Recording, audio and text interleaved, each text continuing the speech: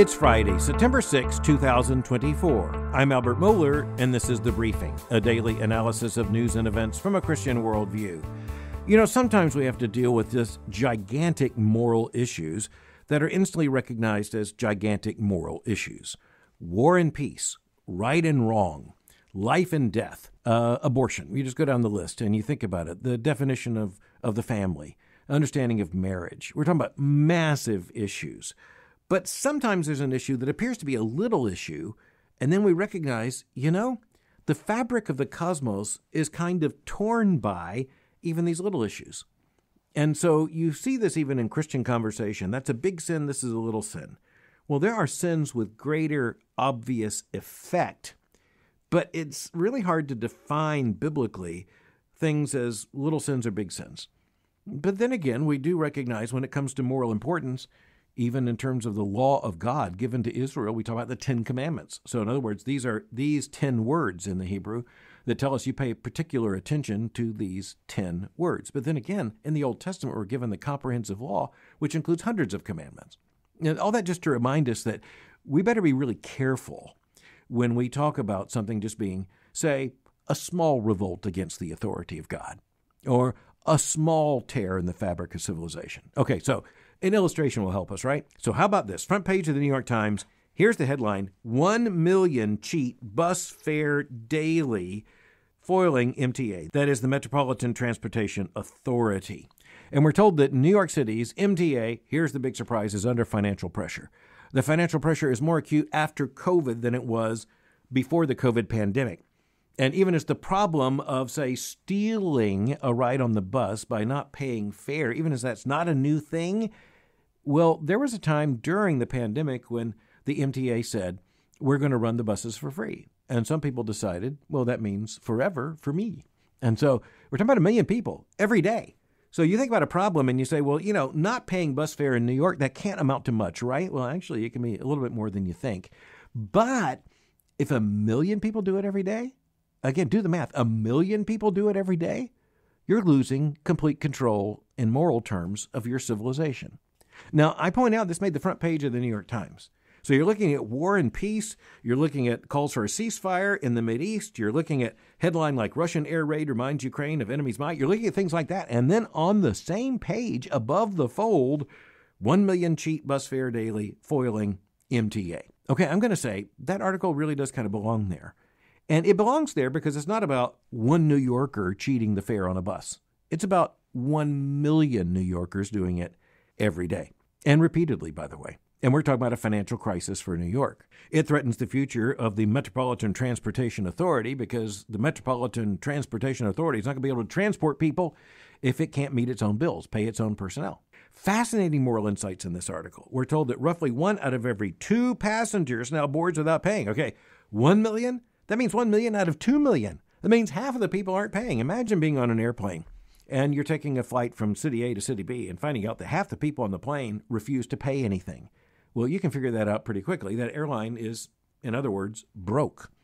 And the system doesn't work. The system also doesn't work with a far smaller fare because the principle is the same. Dishonesty, whether it's in hundreds or thousands or millions of dollars, or for that matter, just a matter of some cents every day, 1 million times, adds up to a crisis. The Christian worldview just affirms that and says, yes, sin's never a small thing. Now, again, I don't think you're going to have the FBI going after someone in New York who one time sneaks on the bus and doesn't pay the fare. I don't think that's going to be a federal priority. But when it comes to actually running a city, it turns out that's very important. You can't have a city transportation authority. You can't have an M.T.A. You can't have the buses running if half the people aren't paying the fare all the time, indeed stealing it. The Times tells us, quote, during the first 3 months of this year, 48% of bus riders did not pay. It tells us also that 14% of subway riders evaded fares. Mechanically and physically, that's a little more difficult to do, but 14% is still a very significant number. But that does pale against 48%, which is, again, roughly half. Half the people aren't paying the fares. A bus operator or a bus driver in New York is quoted as saying that he knows the riders are stealing the fare. They are not paying the fare. They're sneaking on the bus. But he avoids confrontation. Quote, first and foremost, I avoid all confrontation. Me, I just concentrate on driving and I don't say nothing, end quote. That's a direct quote. I don't say nothing. And you can understand he doesn't want a confrontation. He doesn't want to get into a fight. And it's a reminder to us as well that this is how civilization fails. I'm not putting it all on this bus operator, as he's called. I'm simply going to say this is the way civilization fails. It fails because people see wrong being done and civilization being subverted, and they say, I'm not going to do anything about it. I want to be honest, if I'm on a bus in New York, I probably not going to make an issue as I see it either. I'll make myself part of the problem here. I'll say that's not my job. I don't even live in New York. I'm not even sure why I'm on this bus. But in a Christian worldview perspective, I just want to telescope out for a moment and talk about three words: order and disorder and anarchy, because those are the enemies of civilization. The gift of civilization, the gift of the rule of law, the gift of government in the right sense, and yes, government in the original sense is one of God's gifts to us.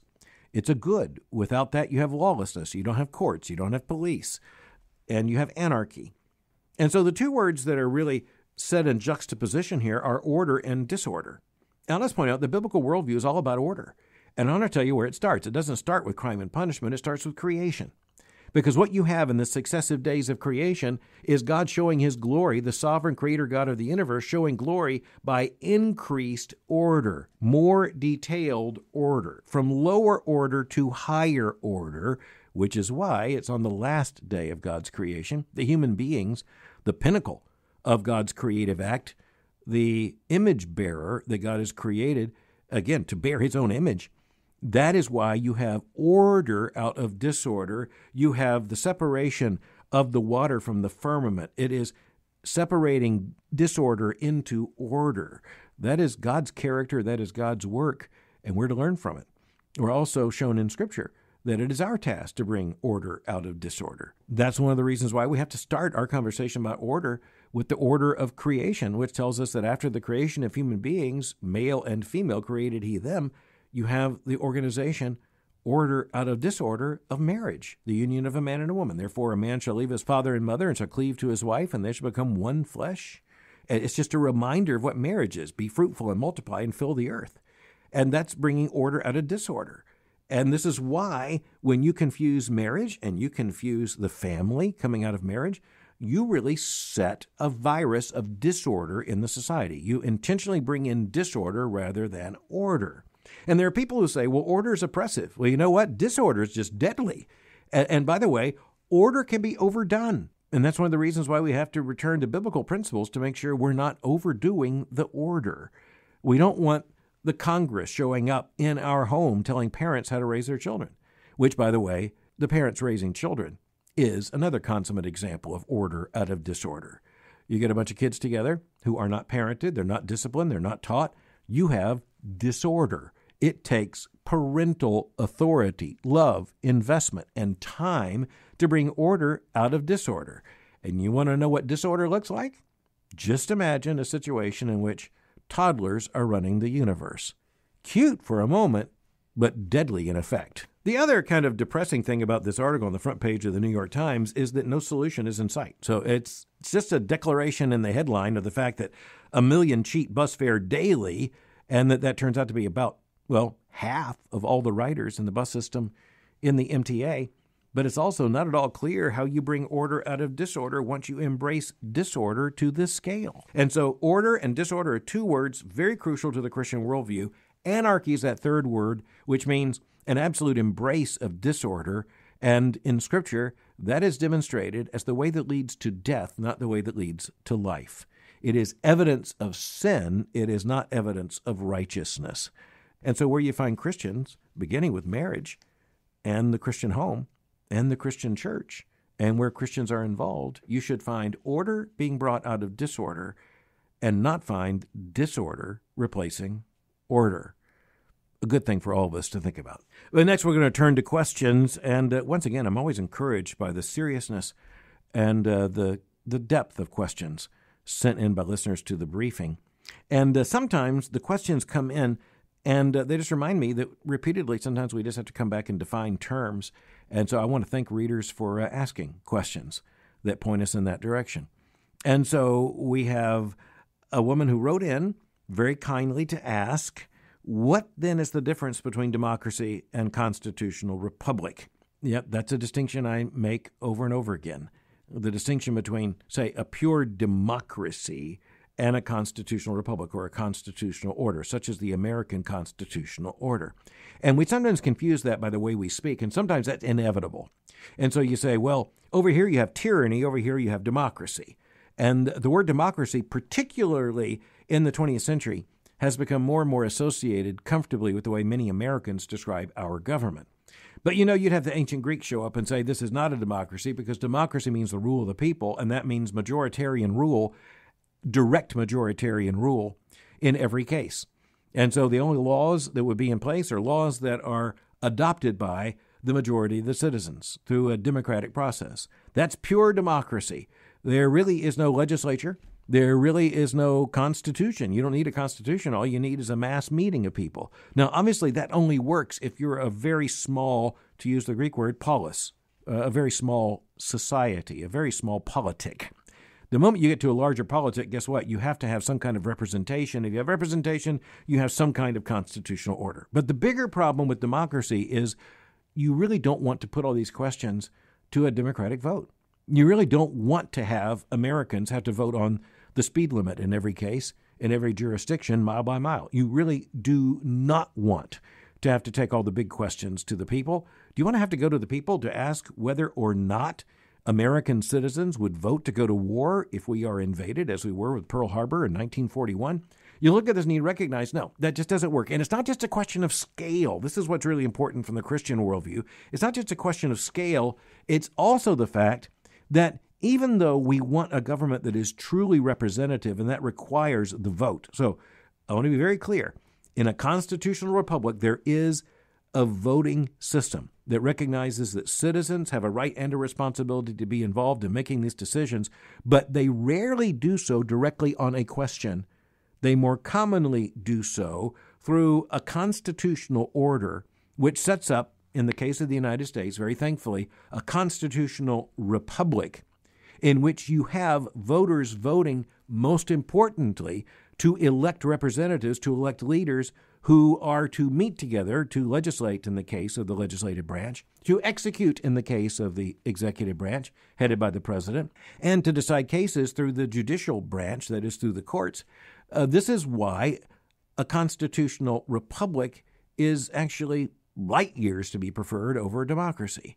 Or to state the matter another way, pure democracy would be, first of all, just impossible in the United States. You couldn't have a functioning government. But we do use the word democracy in order to contrast, say, most of the governments in Western Europe and Australia and New Zealand. And when you look at North America, Canada, and the United States, and actually many other nations around the world, it's interesting how many of them, even if they aren't really democratic, they at least claim to be democratic. And in a sense, democratic as a modifier, as an adjective, now means more democratic than tyrannical. It means that voters have the opportunity to participate in the process by voting. And citizenship comes with what's called the franchise, which means the power to vote. But, going all the way back, let's just say to the founding of the United States, let's go back not only to the Declaration of Independence in 1776, let's go to the end of the war, and let's recognize that in the period before the adoption of the U.S. Constitution, under what was then known as the federal government under the Articles of Confederation, the reality is it wasn't very workable. It's because it didn't have a sophisticated and representative constitutional system in place with the credibility to offer national leadership and federal governmental authority. And so the United States, as we know it, really only came into constitutional reality. I didn't say national reality, but constitutional reality with the ratification of the Constitution at the end of the 18th century. And without that, I don't think the American order would even be discussed as an American order, except as a footnote in world history. But thankfully, America is not a footnote in world history. The United States operates as a constitutional republic. Now, I think there are dangers to this constitutional system of government, and there are threats to the continued vitality of the United States as a constitutional republic. But the difference is that democracy is the direct rule of the people, which sounds really good until you try to figure out exactly how that's going to work, and then you recognize you don't want to have to answer all those questions. Now, we may be facing a crisis in our constitutional system, and people on the left are calling for the abandonment of it or the radical modification of it. And there are people who are conservatives who are also quite concerned about threats to our democratic order. But the very fact that you have the definitional issue here being the constitutional republic points out that the vast majority of Americans have figured out we don't want a direct democracy. We really do want a constitutional republic. The question is, are we going to continue to honor the Constitution that has served us so well for so long? That's the very interesting public debate. We also had a question sent in, and in order to make the point, this particular listener gave his name Anonymous. Okay, we'll just say we'll keep it anonymous. And yet the question here is very interesting. Two separate questions about worship. Should a church choir sing music on Sunday morning that does not include the congregation? Okay, here's what's really interesting. I'm going to say the way you asked the question, the answer is no. But I want to step back and say that I don't think that means that the choir should never sing music on Sunday morning on behalf of the congregation. Okay, I hope that distinction in language is helpful and clear. The way the question was asked, and I know what's meant here, I'm just taking advantage of the way it's written to make a point. Should a church choir sing music on Sunday morning that does not include the congregation? No. Because the congregation, if it is right, I believe, in terms of church order, the congregation should be worshiping in terms of the choir singing as well. So if it's just a performance, and sometimes that's the real danger, is that the congregation's not singing. It just looks so much like a performance as we see out in the world that people assume that's what it is. But I don't think that's always what it is. And I just want to tell you, I'm a veteran of this of a long time. And so you can just hear my experience and say, well, that's giving too much credit to your experience. But I was in the children's choir. I was in the junior high choir. I was in the middle school choir. I was in the senior high choir. I've been in choirs a long time in my life. And I do recognize that there are dangers. There are temptations when it comes to a choir in worship. But I am not steadfastly against it. I guess I've made that point pretty clear. I just think it needs to be very clear that this is not a performance. But I believe there is certain music that can be sung by a choir on behalf of the congregation that can be teaching and edifying in terms of Christian worship. I'm just not going to be absolutely dogmatic about this because, quite frankly, I've been a part of churches in which you had choir, and I'm a part of a church that doesn't have a choir, at least in terms of the traditional choir role in Protestant worship. And I understand the arguments for both. And I'm going to say I think the biblical argument is the congregation should always be involved as the people of God gathered for worship. Whether they're the ones singing at a specific moment, I think is a different question. So I couldn't get to both questions from that listener, but I at least wanted to take that question. I think it's a really good question that could help others to think through this issue as well. Okay, really sweet letter from a mom. And by really sweet, I mean really sweet and really honest. And, this requires us to think a little. All right, so here's a mom who loves her children so much. Quote, after many, many years of struggling with infertility, 2 years ago, God graciously allowed me to become the mother of twins. Congratulations. We share your joy. She then writes, quote, my children are an unbelievable blessing, and I've loved every minute of watching them grow. I know that the Bible says we are supposed to eagerly anticipate the Lord's return, but the thought of his possible return before I get to see my children grow up makes me want to cry. Is it sinful of me to hope the Lord holds off on his return for a little while longer? End quote. Oh, what an honest question from an honest mom. And I appreciate this listener asking this question with such candor. I just want to say I can immediately reflect upon this, and now not only as a father, but also as a grandfather. And I look at all the earthly joys that the Lord has given me through family and children and now extended family and grandchildren. And I can just say this is biblical in terms of God's blessing. At the same time, I just want to kind of restructure the way we're thinking about this by going back to say that when the Lord returns and establishes his kingdom, it is going to be so infinitely and absolutely good and so glorious that we're not going to look back at any earthly experience and say, I want to go back to that. And just the sweetness of the coming kingdom of Christ needs to be affirmed by saying that as sweet as this mother's love for her twins is reflected in this question, you're not going to look back and say, I want to go back to that. And so I look at this and I say, as you're raising these twins to the glory of God, as you're loving and cherishing them, just understand that God's promises to us in the gospel are greater than anything we can know on this earth. And your sweet question reminds us that we can know so many unspeakably sweet things on this earth. There are evil things, yes. There are sinful things, yes. There are grievous things, but there are also glorious things. And a mother and a father's love for each other and for their children is one of the glorious things we get to see.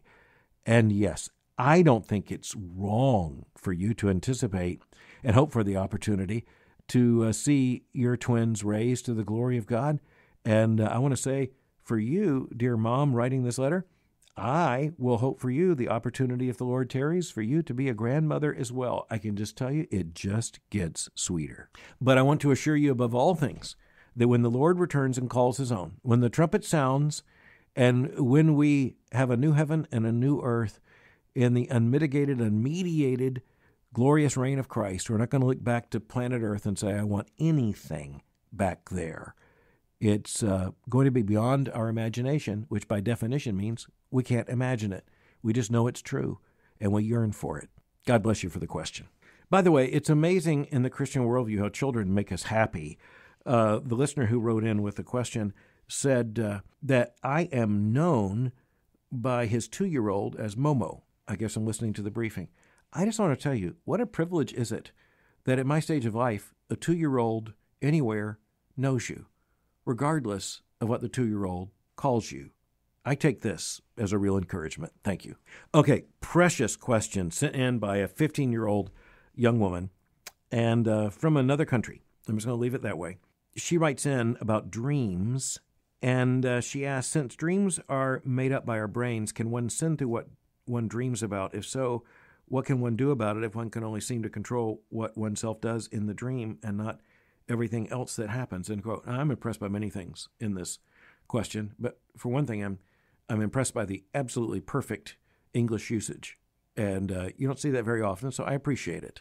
But I also want to say to this 15-year-old that this is a very honest question, and I think just about every Christian, and I think you can take out just about every Christian, has to at some point struggle with this question. And sometimes it comes with particular intensity, and sometimes it just comes as kind of a regular question. And I want to say, first of all, the way to deal with any sin is to confess it and give it to the Lord, knowing that the grace and mercy of Christ is sufficient for all our sin. But I also want to step back and say, we have control over our brains to some extent, to a considerable extent. We certainly have responsibility for our thinking at all times. When we're conscious, we have the ability to think more directionally in terms of just requiring ourselves consciously to think this thing.